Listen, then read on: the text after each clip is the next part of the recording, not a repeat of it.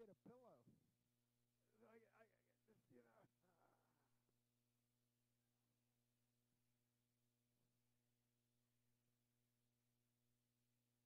Hey, what better place to sleep than in my father's house?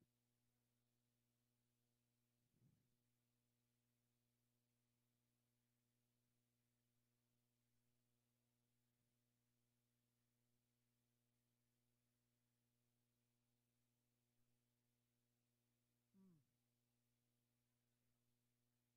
What's that? Hmm.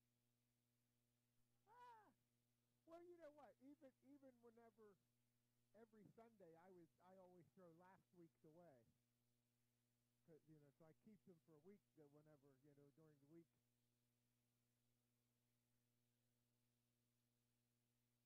Well, Marion, how are you today? Good, good. Ah, I figure, I figure if I ask more than once or twice, he might think I'm nagging him. I know.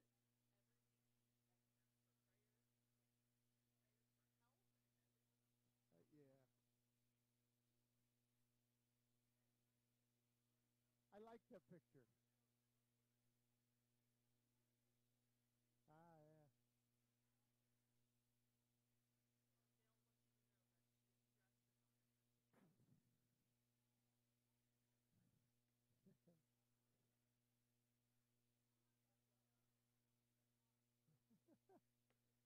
yeah. Well, I'll have to.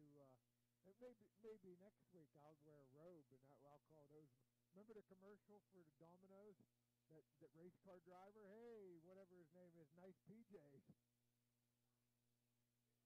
Yeah. So I'll wear a robe and I'll say these are my PJs.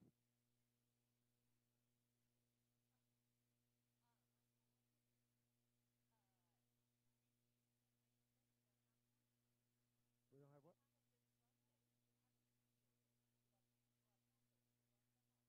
3, 10, 17, 24, 31.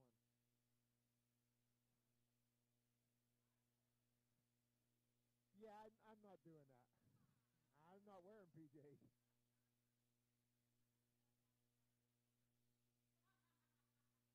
Yeah.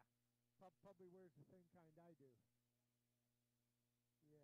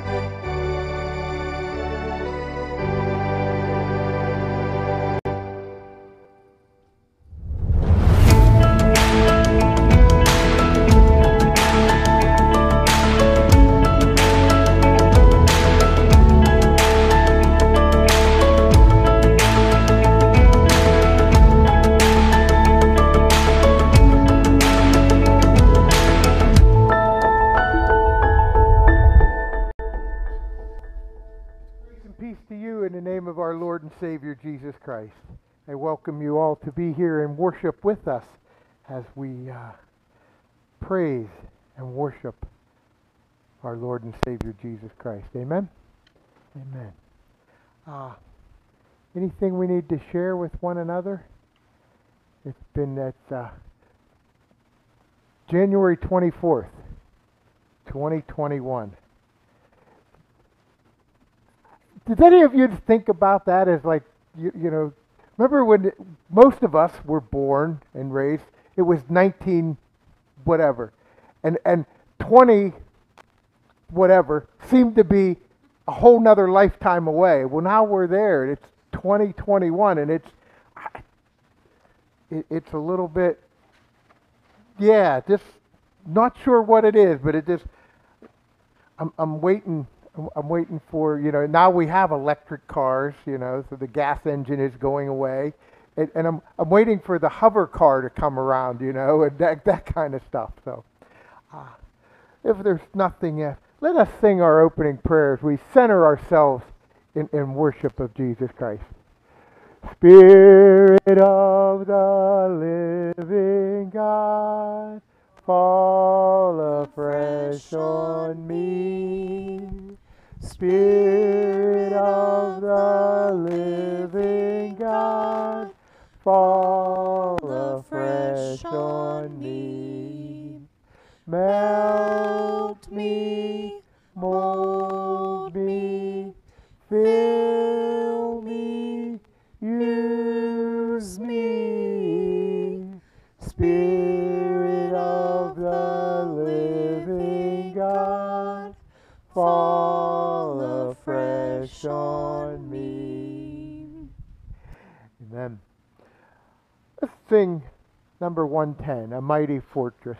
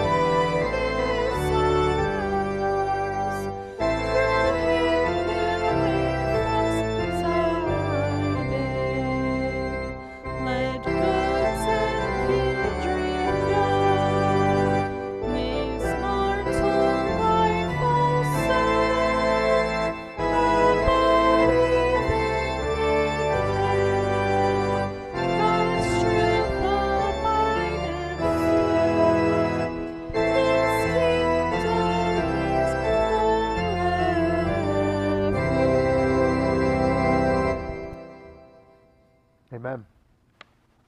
Our call to worship. Zach will put those words up for us. We yearn to be in the presence of the Holy One.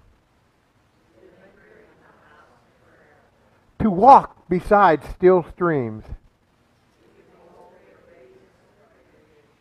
To sing as matches our joys. To dwell all our days enfolded in the love of God. Let us pray. Father God, to you we pledge our eternal gratefulness, our love. To you who we owe such a debt of gratitude for your Son who gave himself up on that cross. Father, we ask this day that you would accept the words of our mouth, the actions of our hands, and that they would be done in praise and glory of your precious and holy name. We ask for your Holy Spirit to be upon us, to guide us, give us strength and comfort. And most of all, Lord, we lift ourselves up to you, asking that you would use us to complete the work that Jesus started on this earth. And we pray and we ask for all of this by the precious blood of our Lord and Savior Jesus Christ. It's in his name we pray. Amen. Amen. Our scripture reading today is out of the book of Mark. We'll begin chapter 1, verse 14 through 20. And now, after John was put in prison, Jesus came to Galilee, preaching the gospel of the kingdom of God, and saying, "The time is fulfilled, and the kingdom of God is at hand. Repent and believe in the gospel." And as he walked by the sea of Galilee, he saw Simon and Andrew, his brother, casting net into the sea, for they were fishermen. Then Jesus said to them, "Follow me, and I will make you fishers of men." They immediately left their nets and followed him. And when he had gone a little further from there, he saw James, the son of Zebedee, and his brother John, who also were in the boat mending nets. And immediately he called to them, and they left their father Zebedee in the boat with the hired servants and went after him. It's the word of God given for the people of God. So I asked the question, are you going? And I thought about that in two different ways. One is I read this book some time ago when I was early, still deciding what it was God wanted me. And I read this book, and I believe it was Bruce Wilkerson who wrote it, and it was called The Dream Stealer. And what the book was, it was about a young person who had got a call to ministry, to call to follow Christ. And all along the way, it talked about his journey. Okay? He talked about his journey that was starting out at his house and going to the front door and going to the end of the driveway and going to the edge of town and crossing the bridge and all these milestones that he was to complete along the way. But along the way, everywhere, there was somebody who was trying to stop him, trying to interfere, you know. And I thought, I can't imagine that, you know, especially here we have Zebedee. And I think somewhere in Scripture they were called James and John, the son of thunder. So it sounded to me like Zebedee had some real influence on this town. He was somebody that everybody was well known. Because most of the time, it just says, oh, and they left their fathers and their mothers. But they called this person by name. And later on, if you remember in Scripture, it comes a time when James and John's mother come to Jesus and they say, hey, when it's your time to take the throne, how about my son sitting at your left and your right hand? You know, so these must have been people of influence. It's my opinion, you know. They must have been really people who had influence, who were powerful, who weren't afraid to speak out. But it says James and John immediately left the boat. So I'm thinking, you know, here's Zebedee, here's the dad. He's like saying, hey, are you going? You know, what's up with this, you know? You know, imagine what it was like.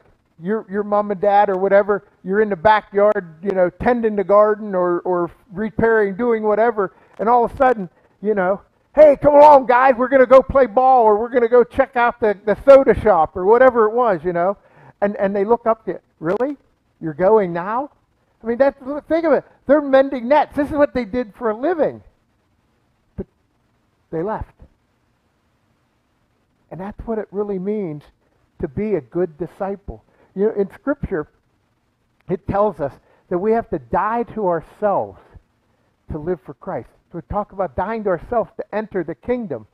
And that means we have to give up some of those things that we find comfortable, some of those things that we find familiar, some of those things that we find the world says is necessary. You know, do you know how many people along the way told me I was insane? Now think about it. I left a good job. I mean, it was my job. I owned a place, you know. And this is what really got me. Even when I was out at the seminary taking the schooling, the classes that were necessary, there were other potential pastors, you know, that were in those classes with me, asking me if I was insane. Why would you sell your house? Why would you give up your job? Because that's what God called me to do. It's what He asked me to do. And I remember the one gentleman, and I think he was from Michigan, it doesn't really matter, but he says, I'm going to do that too after I get my years in and I can get my pension and retirement. So it's like, well, you're trusting in you, and you're trusting in the company and everything else, but where is your faith in God? Good disciples follow Christ. Sometimes it means they have to leave home. There was a story about a nurse, and somebody followed her for like 30 years, and they wrote a book. And this nurse lived in Texas, but she was from the Philippines. And she came over, and so now, every pay or whatever, she would send money back to her family to take care of their education, to help with their housing and stuff. And does she miss her family? Yes. But sometimes being a good disciple means leaving home. Sometimes following God means being uncomfortable. And I was reading some stuff, and it's like, what is it that we do to serve God? And I remember I said, well, I work here and I work there and I do this. Well, those are all the things you do. Those are jobs. That's how you earn a living. That's how you provide for your family. And all those things are important. And I'm not saying we shouldn't do those. Those are very, very important things. But what is it you do to serve God? That's the important question. What is it that we do to serve God? What is it we do, not because it's something that brings us glory, not because it is, you know, a lot of people will do something just to get a pat on the back. A lot of people will do something just to hear the applause of other people. But what is it that we do just because God calls us to do it? You know, we're very familiar with the saying, you know, God doesn't call people who are qualified. He qualifies the people He calls.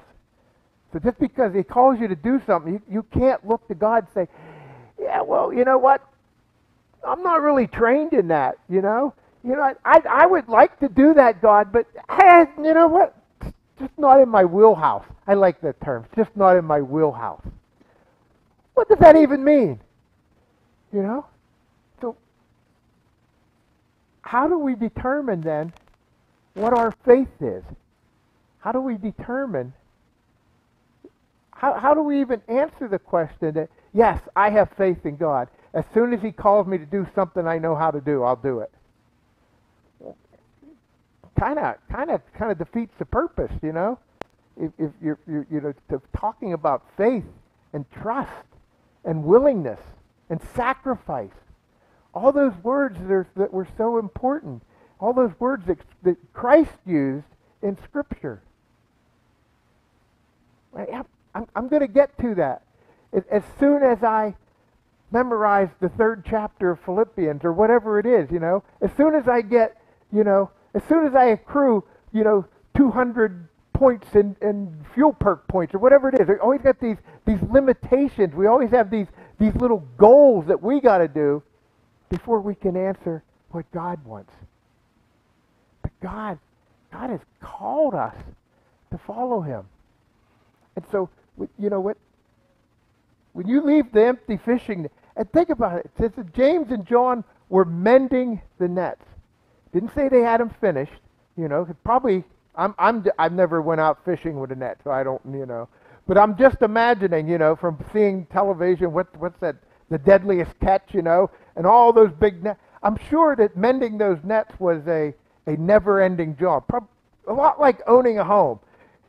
Constantly in repair. There's always something that needs fixed, repaired, or taken care of. So James and John are right in the middle of mending the nets. Some big needle, and they're in there sewing them back together or whatever, and they up and leave. Or did Zebedee already know that they were to be going somewhere, and were they hesitant? Because it says that they immediately left, so I'm assuming he would be more like questioning. Why? Why are you taking off now? We still got to fill the hoppers. The winter's coming. We got to fill the freezers with fish or whatever. In the book, I've started reading some of the Old Testament again, and I was reading in the book of Hosea. Now, Hosea was one of the prophets that got an unusual call. Hosea was called to help the Israelites return from their evil ways. And he says, this is chapter 1, we're in the middle of verse 2. It says, "And when the Lord began to speak by Hosea, the Lord said to Hosea, 'Go and take yourself a wife of harlotry and children of harlotry, for the land has committed great harlotry by departing from the Lord.'" So really what he's saying is, go take yourself an adulterous wife. He says, your children are going to be from an adulterous affair. He says, I'm telling you this because the land, the Israelites, have committed great adultery by departing from the Lord. We read the Old Testament, we read through Exodus, and we got the 10 Commandments, and it says, "Thou shalt not commit adultery." And we all say, "Oh man, I've never cheated on my wife. I'm okay. That's one I haven't." Well, in the Scripture, it's telling us that if we depart from something that we claim to love and follow, that we've committed adultery. We've become harlots. And that's what he's saying here, that the Israelites, by not following God, by not following the rules and the laws, not showing their love of Him, they have committed adultery. He says, you can only have one love. You got to decide what it's going to be, And it goes on to say that most of Hosea is his work to try to reconcile the Israelite people back to God, to turn from their adulterous ways. In chapter 6, he says it this way. This is verse 6. And it says, "I have slain them by the words of my mouth, and your judgments are like that goes forth." This is verse 6, and it says, "For I desire mercy and not sacrifice, and the knowledge of God more than burnt offerings." What he's saying is he wants us to have mercy in our hearts. Making a sacrifice, again, we're talking Old Testament, so we're talking about them slaughtering, whether it be the 2 turtle doves or a calf, depending on what they're, he says, that's not really what I want. I want your mercy. He wants our hearts to be broken for Him. He wants us to turn from our evil ways. And that's the gospel that Jesus started. When John the Baptist came, he says, "Come and repent. Turn away from your evil ways." He said, "Come and follow Christ." And that's what Jesus' ministry then was. Time to repent, time to forgive. And we need to learn to forgive one another. But too often, we want to be disciples. But the problem I think we have in not just in church, but in the whole world today, we lack the accountability to walk the walk that we talk about. Gentlemen, I thought about it. I've been pondering this a lot about my lack of formal education. You know, I'm not a doctorate. I don't have a master's degree. But what I do have is I've learned a lot from people. And I've learned a lot. And there was this young gentleman, and he owned a business. And it was a sand and gravel, concrete block, you know, building supplies. So, of course, naturally, I was there quite often. And I remember going to him, he said he wanted to hire people. He needed to hire a few more workers. And so his interview process went something like this. They would, you know, he put the ad in the paper. People would call and say, hey, we're interested. He would say, okay, come by for an interview. And he would set them up at a certain day and time. And when they would come, his other employees would, he's out in the truck out the side of the building. So that's where his interview process took place, outside in the back of his truck. So if it was the first guy that was interviewed, he would be standing there and he would load cement blocks onto his tailgate. Then he would crawl up into the tailgate and put the blocks there. He said, the real guy, the man that I wanted, was the guy that would pick up blocks while we were interviewing and set on the tailgate. He said, the guy that just stood there and watched me, he said, he would talk a good talk, but when it came right down to it, there was no go. It was all for show.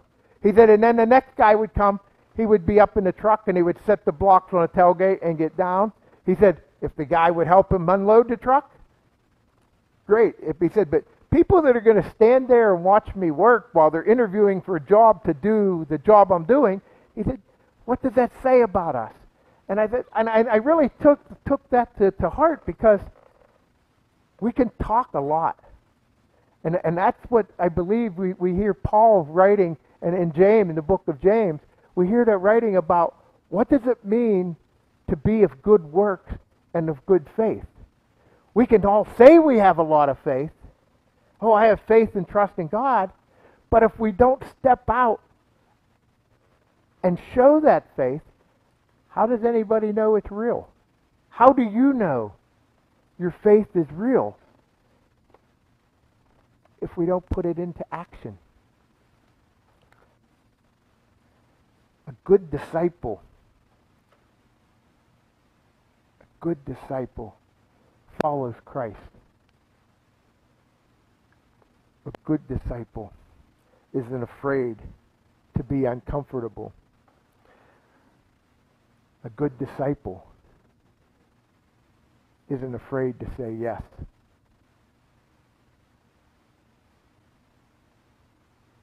So, I guess maybe we need to ask ourselves that question. Are you going? I don't know where. That's the nice thing. I mean, for me, it's the easy part, I guess. All I know is what God calls me to do.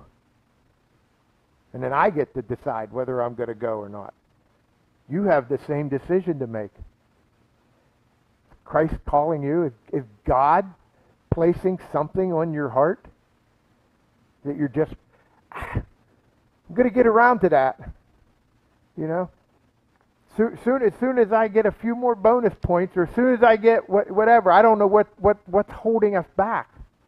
But think about the culture that we live in. I mean, we read. It's hard for us sometimes to understand the culture that the Bible was written in. I mean, that was before they even invented the computer. You know, we didn't have the running water and indoor plumbing, and so a lot of the things they talk about are a little bit strange to us. We don't quite grasp it, or we try to marry their culture with ours, and I think it helps us to be confused about what the Bible's saying. But what is one of the things that Jesus told his disciples to do? To go out and proclaim the good news of the gospel. To go out and share it. He sent them out 2 or 3 different times in Scripture. We read through the gospel where he sent them out 2 by 2. You know, go to the town, proclaim, stay where you're at. If they don't receive you, dust the sandals and move on. Notice what he said there. He said, go out into the world and proclaim the good news of Jesus Christ. A good disciple goes.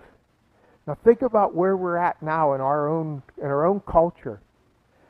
I'm hearing on more than one occasion by more family members who are unfriending each other because of a political belief.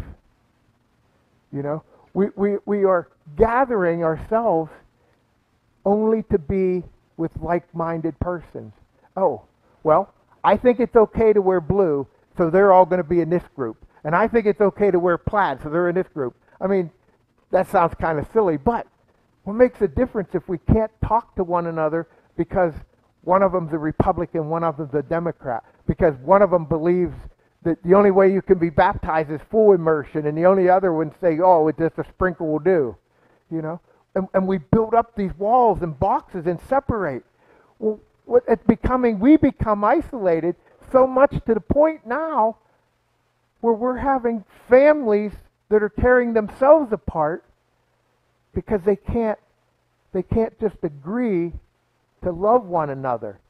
Oh, well, you're a Democrat and you don't agree with what I say, so I don't want to talk to you anymore. I'm not going to be your friend. Where is the love of God in any of that? Where is discipleship? You know, where is Jesus Christ? Are we taking him with us? I mean, if it's to that point where families are becoming torn apart by political difference, what hope do they have of bringing the world to one true God?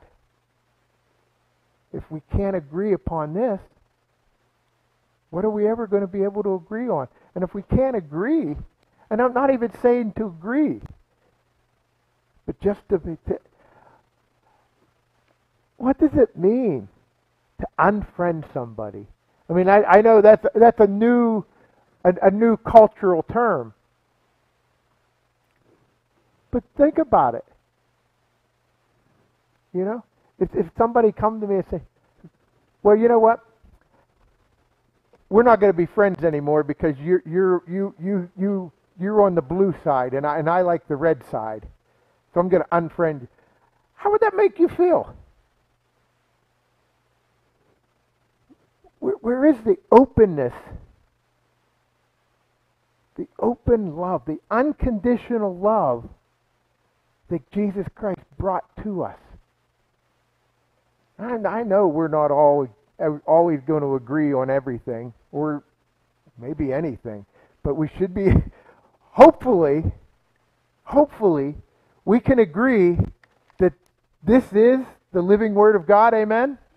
Amen. So we got somewhere to start now, right? Amen? You know what's not in this book? There's no denominational separation. There is no separation of man and woman. Doesn't say, you know, a woman or a man, either one, is more better, or, you know, it's just not here. Doesn't say anywhere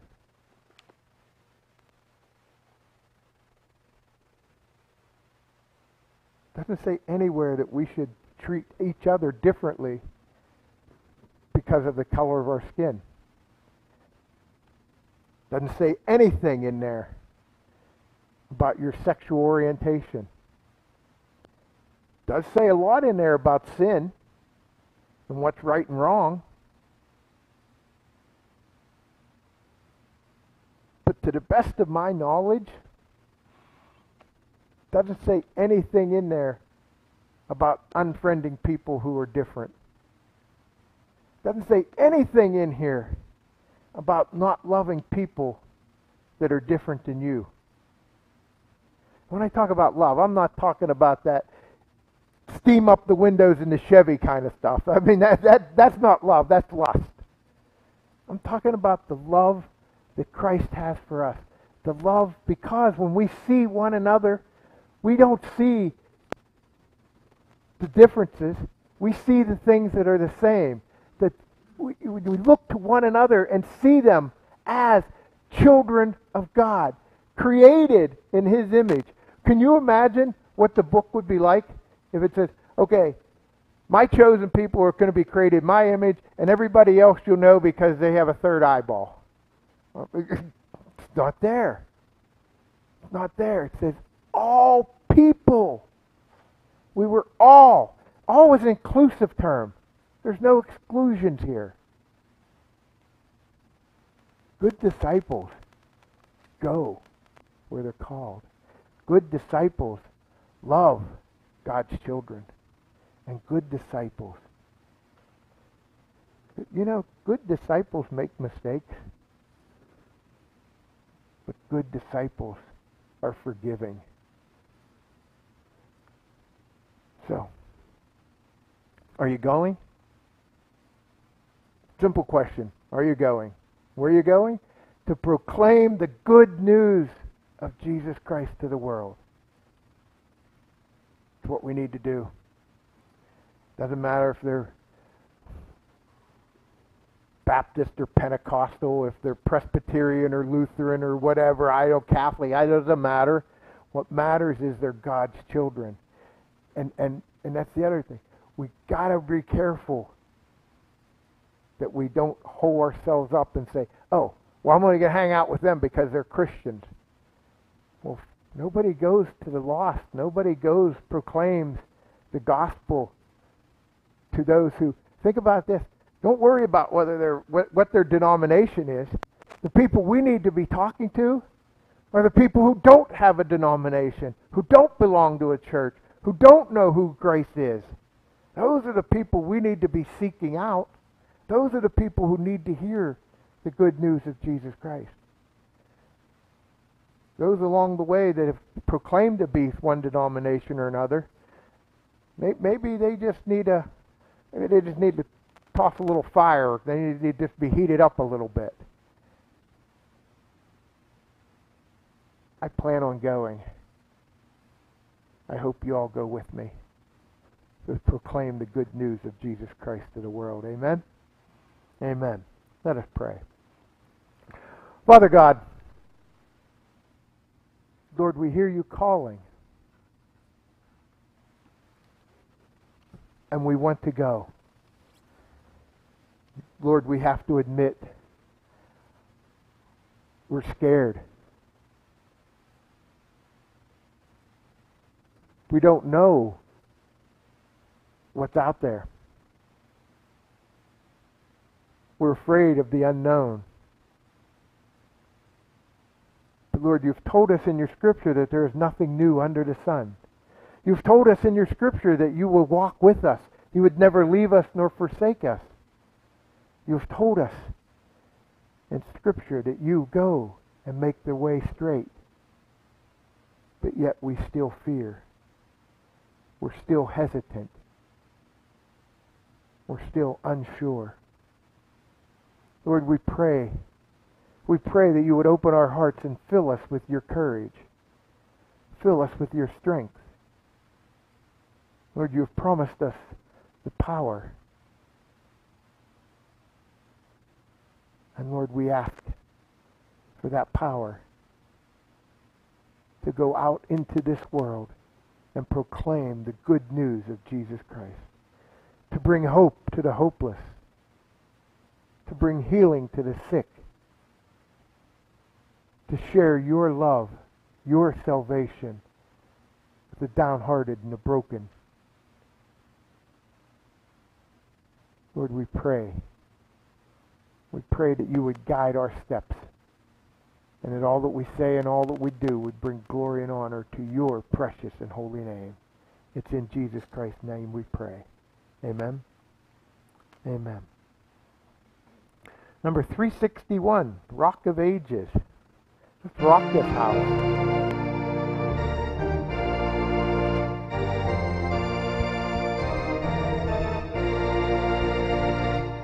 Rock of Ages.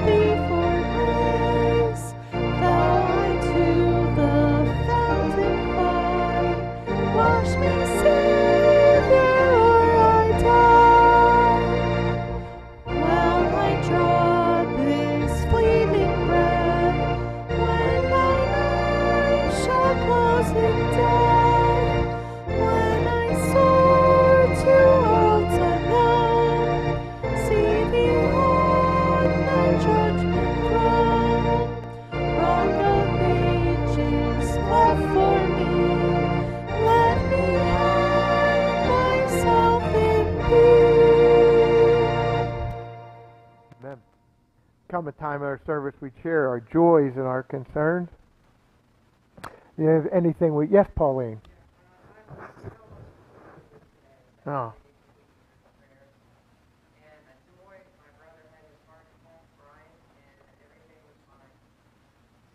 Praise the Lord. And Jane. And Jane, everything's okay. No, wonderful. Wonderful news. Yes, Shirley. Wonderful.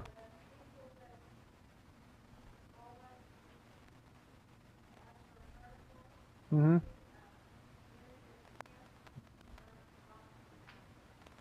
They're also showing. Oh, wonderful.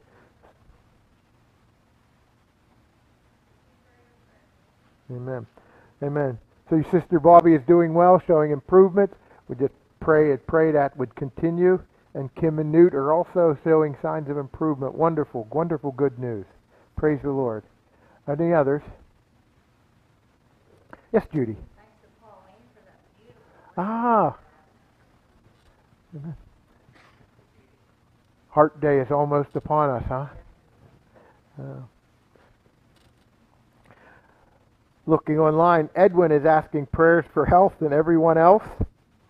Donna is asking prayers for Derek. He got hurt at work. That's not when you're a police officer getting hurt at work. Like, hope there was no shooting involved, and just prayers for Derek and his healing. Karen is in Virginia, so prayers for safe traveling mercy for her as she returns home. Jenny's mom Bobby had surgery. She had a knee replacement and should be coming home from the hospital today. Everything went well, so prayers for continued healing and all goes well. Ann is asking prayers for the Wade family who lost a son and a brother this week.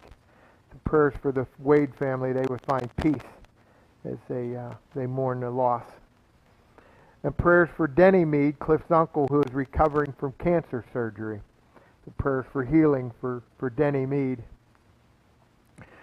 Irene is asking prayers for herself as she is not having a good morning. So we pray for God's touch to be upon her, that he would be strengthened by his love and mercy.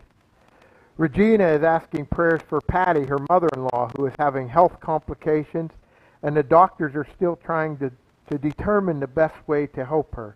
So we pray for Patty and ask for her healing and for strength. We also pray for those doctors and nurses that they would have the wisdom and the knowledge to assist God in healing physical bodies.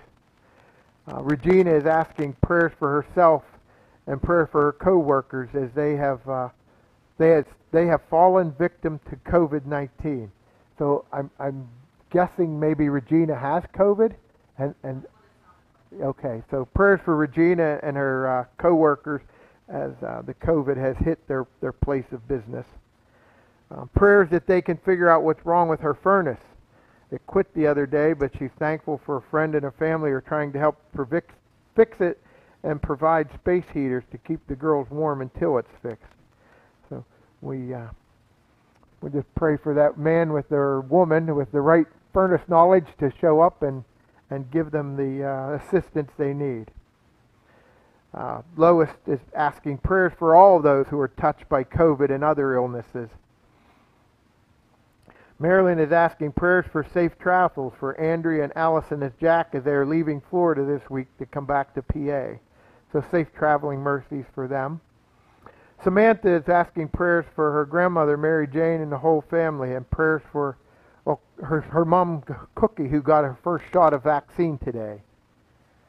And Karen is asking prayers for Nancy and Matt Hinkle. And Zach would like to praise God for the fact that his back is finally feeling better. Amen. And we praise God for that also. Praise God for all the ways that he reaches out with his loving arms to touch us, to heal us, to give us strength. Sometimes I know people are like, well, why does God let this happen? Well, I don't look at it that way. I just look at it and say, praise God that he's opened up the windows of heaven and poured out his blessings upon us. Amen? Amen. Imagine And don't spend too much time, but just imagine what it would be like if God was a vengeful God and not a loving God, that he didn't bestow his blessings upon us, that he didn't give us the healings and the things even sometimes before we ask for them. Would be a dark and dismal world. Let us pray together as we lift up Bill and Karen. Pray for Bill for strength, for healing. And praise God for Brian and all is well with his family. For Bobby, continued prayers for her as she is showing improvements. Lord, we just pray that you would continue to bless her life, and for Kim and Newt. And Lord, as we gather here, we thank you that you hear our prayers, and for this wonderful good news of healings and those who are coming around and feeling better. And Lord, we ask for your continued blessings in their lives. And Lord, for those who are still being diagnosed and battling with this COVID, Lord, we pray that you would show them healing and strength. And for those who are just battling with cancer, Lord, we just pray for healing. Lord, for those who are struggling with all kinds of afflictions, whatever it may be, Lord, we lift them to you this day, knowing that you are the great physician, the great healer. And for Lord, for those things that we hold so tightly into our hearts, Lord, that we're not sure how to share out loud, but those things that weigh on our minds and our hearts, that brings us stress. Lord, we thank you. We thank you that you hear our prayers. Lord, that you know our hearts. We thank you for those unanswered, unspoken prayers. Lord, they're all answered, and we thank you for those prayers for our grandchildren, for our children, for our spouses, for those economic difficulties. And we thank you for those economic pleasures and those blessings that you've given to us. Lord, we lift all of these things up to you. We pray now the way that we were taught to pray in Scripture. Our Father, who art in heaven, hallowed be thy name. Thy kingdom come, thy will be done, on earth as it is in heaven. And give us this day our daily bread, and forgive us our trespasses, as we forgive those who trespass against us. And lead us not into temptation, but deliver us from evil. For thine is the kingdom, and the power, and the glory forever. Amen. Amen. After all these months, I still want to say if our ushers would come forward.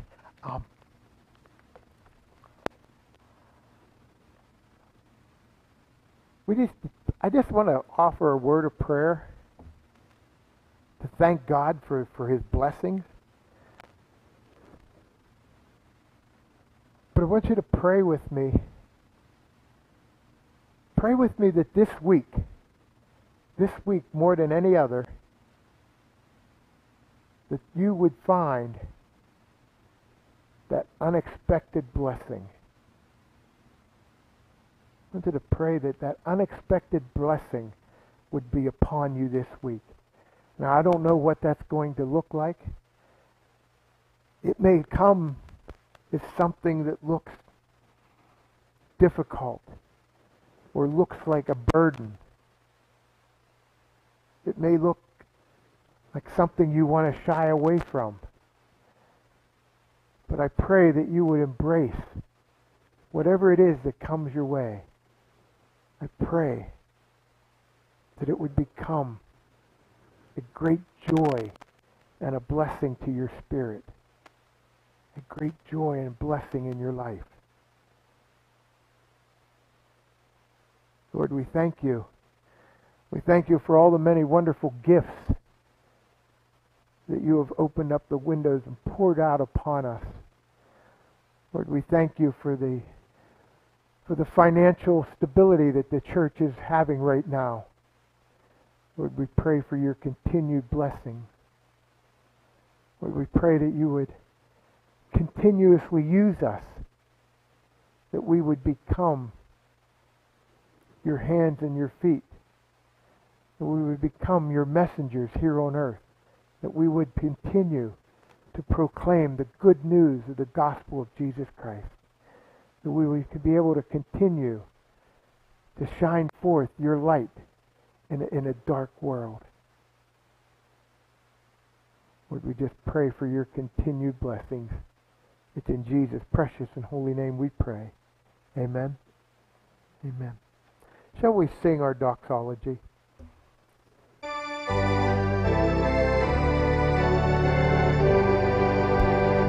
Praise God from whom all blessings flow.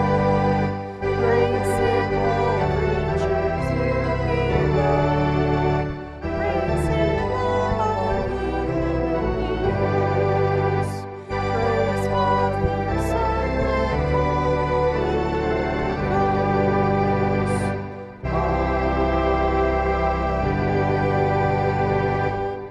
Amen. Thank you, God. There's something that we all need to remember. Something we all need to tuck in that little pouch in our heart.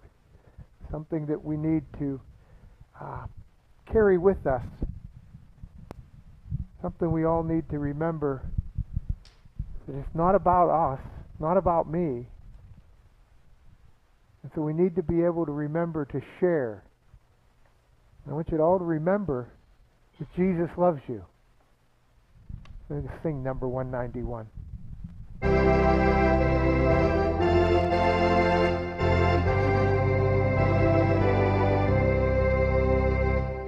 Jesus loves me, this I know, for the Bible tells me so. Little ones to Him belong, they are weak, but He is strong. Yes, Jesus loves me. Yes, Jesus loves me. Yes, Jesus loves me. The Bible tells me so.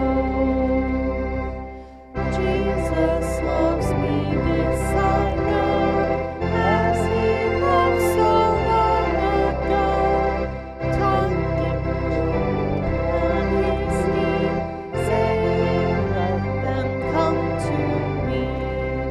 Yes, Jesus loves me. Yes, Jesus loves me. Yes, Jesus loves me. The Bible tells me so. Jesus loves me still today, walking with me on my way, wanting as a friend to give life and love to all who live. Yes, Jesus loves me. Yes, Jesus loves me. Yes, Jesus loves me. The Bible tells me so.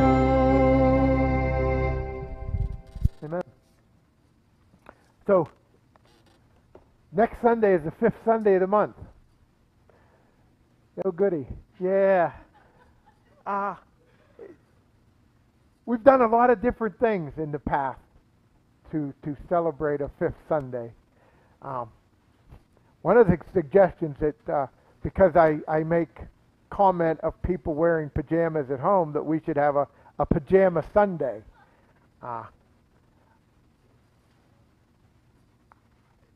You all are more than welcome to come however you wish to come.